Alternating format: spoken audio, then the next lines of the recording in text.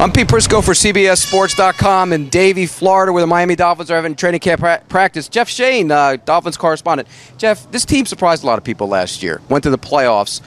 Some people think they may take a step back, including myself. Your thoughts on that? I think this could actually be a better football team, and because of the schedule, wind up taking a step back. They're playing in one of the toughest divisions in the NFL, and the schedule just completely swaps out. You trade out the Western Division teams, the Seattles and Kansas Cities of the world, and you bring in the South Division teams, New Orleans, Indianapolis, Tennessee, those type of teams. So the schedule is going to make a big impact on this team.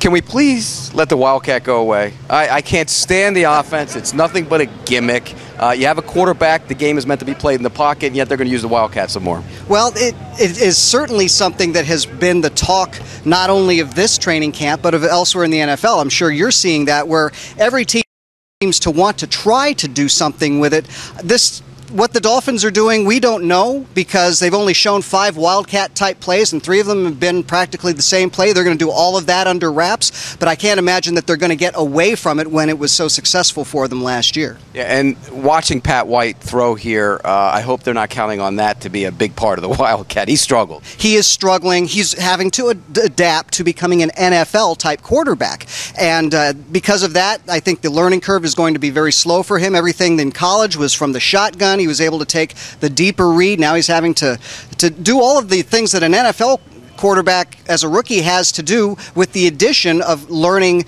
how to be an NFL quarterback instead of a college read quarterback. You know what I do like about this team is the way they're building their lines up. I mean, you're talking about 2 powerful tackles on the offensive line. Defensively, the young defensive ends are going to be good players. I think they're strong on both lines, and that's where you want to build this team. It really is, and I think that was a big emphasis, not only building last year's team, but even this year, because they went out and they got Jake Grove, a center who's just extolled around the league for his leadership ability. I think he's really brought that offensive line together, and there's a lot of young guys on the defensive front that are starting to come together.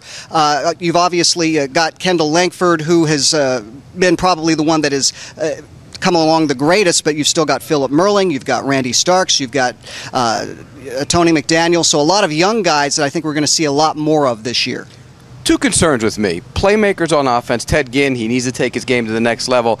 And then defensively, your pass rushers are older guys in Porter and Taylor. They got to be concerned going into the season. I think they have to be concerns, but at least from what we have seen in camp, that Porter and Taylor are on top of their games. Jason Taylor has really been a disruptor in this camp. There isn't a practice that goes by hardly where you don't see him making a sack in 11-on-11, getting an arm up, knocking a ball down. I think him coming in and signing for the minimum and then being put on the second team behind Matt Roth, it was just enough to give him some motivation. And now with Roth out with his injury illness problems, Taylor has really stepped up and come in and done very well. There is going to be an age question, definitely, but when Roth gets back and they've got Cameron Wade, who is a big terror in the CFL, if they can develop him, I think they'll be okay.